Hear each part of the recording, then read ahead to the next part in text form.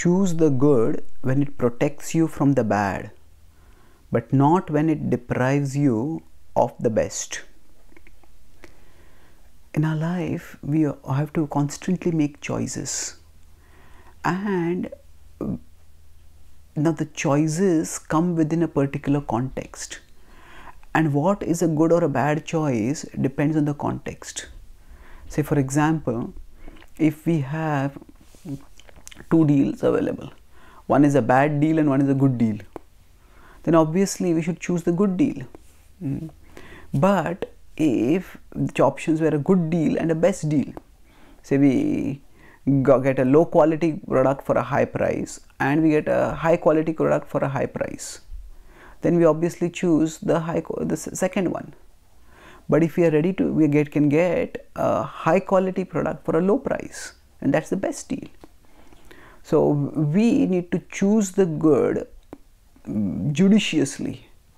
We can't reject the good always by hoping for and waiting for the best. If we need to choose now, we have to choose, and better to choose the good than the bad. But just because we have chosen the good in the past doesn't mean we have to keep choosing the good always. Because if the context changes and then the good, we have to choose not against the bad, but instead of the best, then we are losing. So this dynamism of the context of our choices needs to be kept in mind, and this is what the Bhagavad-Gītā tells Arjuna.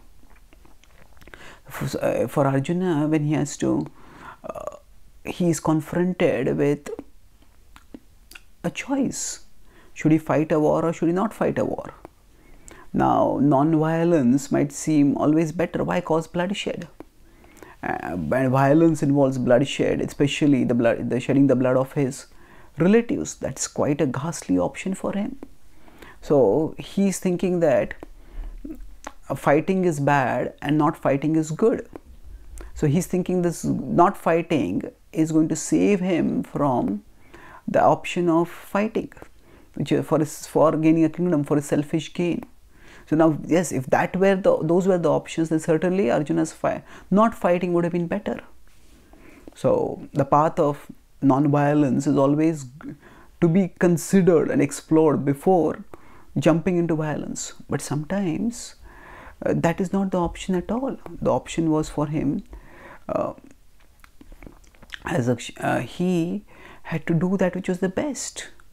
That is, because he was a martial guardian of society, he had the duty to protect citizens from atrocious rulers, and especially because Krishna was with him, he could do that in devotional consciousness, and thereby he would establish dharma in the world, and he would become himself absorbed in prema for the Lord, in love for the Lord. So this was the best option. Now, working for Krishna in whatever way, if it involves fighting also, that's also fine. That's also sometimes required. So Krishna guided him to expand the context of his choices. That his choice was not between good and bad. At this particular point, it was between good and the best. And when Arjuna became enlightened, he chose the best. So we too need to be dynamic, and we can't summarily reject